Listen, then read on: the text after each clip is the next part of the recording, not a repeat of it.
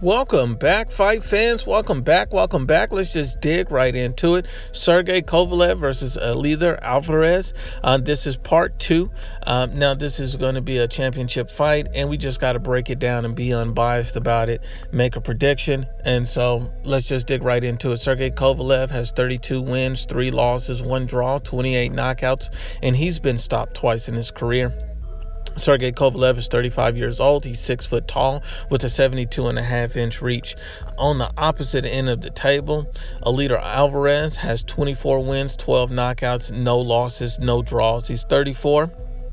He's 6 feet tall with a 75.5-inch reach, and so this is going to be very interesting fight. Sergey Kovalev and Eleider Alvarez.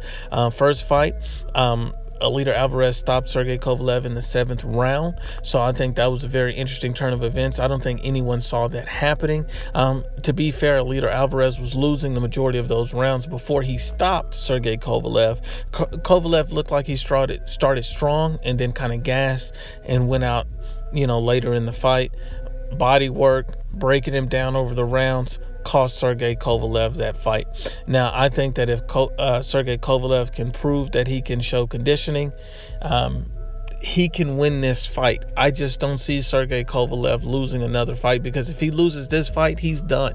He is done at the championship level. This fight is do or die for Sergey Kovalev. I think, in my opinion, I have to pick Sergey Kovalev to win this fight. I think Eleider Alvarez is a very good fighter. I think he's shown that he can break Sergey Kovalev down. And I understand that, my mind is telling me that I should go for Eleider Alvarez, but something about this fight doesn't sit right with me. When I look at Sergey Kovalev, I look at him as being a hungrier fighter at this point in his career, being completely desperate. The fact that Sergey Kovalev completely came into the first fight and was completely beating Eleider Alvarez until he gassed out. And see, Sergey Kovalev only has to do one thing right at this point, and that's work on his conditioning and stamina. As long as he fixes that in this training camp, although we've seen this be an issue before against Andre Ward, but that fight ended controversially as well. So can Sergey Kovalev show that he can fix his, conditioning? I believe he can. I believe it's going to be enough to get the win. I think he's going to start off strong, dominate the fight early, and I believe that his conditioning this time around will show great improvement.